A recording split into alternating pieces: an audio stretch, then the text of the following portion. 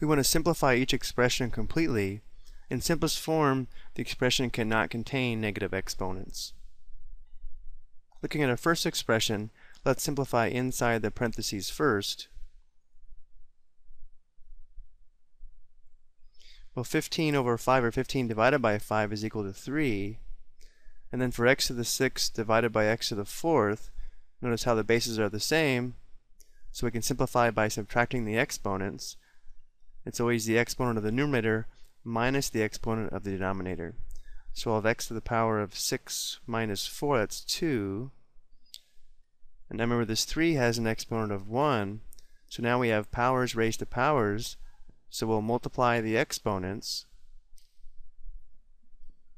So here we'd have 3 to the power of 1 times negative 3, that's negative 3, and x to the power of 2 times negative 3, that's negative 6. Now we can't leave this with negative exponents, so we'll use this rule here that says a to the negative m is equal to 1 over a to the positive m. Remember, on the left side you can think of this as a fraction with a denominator of 1, so if we move this across the fraction bar, it changes the sign of the exponent. So if we put this over 1, if we move both of these down to the denominator, it's going to change the sign of the exponent. So we'll have a 1 in the numerator, and the denominator is going to be 3 to the power of positive 3 and x to the power of positive 6. And we can do one more step. We can simplify or evaluate 3 to the 3rd. That would be 3 times 3 times 3, which is equal to 27. So we have 1 over 27 x to the 6th. Looking at our second example, we'll start by simplifying inside the parentheses again. Notice the fraction of 3/5 is not going to simplify this time.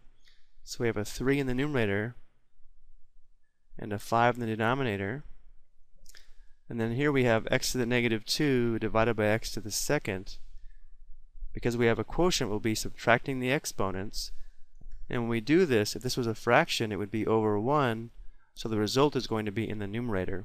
So x to the negative 2 divided by x to the 2nd would be x to the negative 2 minus 2, that's negative 4. Looking at the y's, we have y to the 3rd divided by y to the negative 1. That would be y to the power of 3 minus negative 1, which is 3 plus 1, or positive 4. Now in its current form, this would be 3 to the 1st, and this would be 5 to the 1st. We could simplify this x to the negative 4, but since we have powers raised to powers, we are going to have to multiply the exponents, so let's go ahead and do that first. So the numerator is going to be 3 to the power of 1 times negative 3, that's 3 to the negative 3.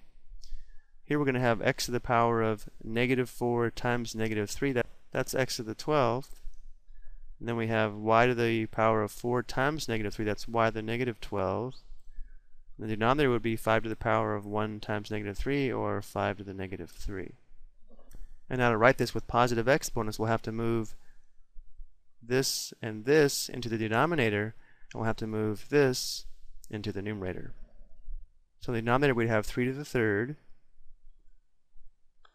and the numerator would be 5 to the 3rd. X to the 12th stays in the numerator, and y to the negative 12th in the denominator would be y to the positive 12th. The last step is to evaluate 5 to the 3rd and 3 to the 3rd. 5 to the 3rd is 125, and 3 to the 3rd is equal to 27. Now this is simplified as much as possible.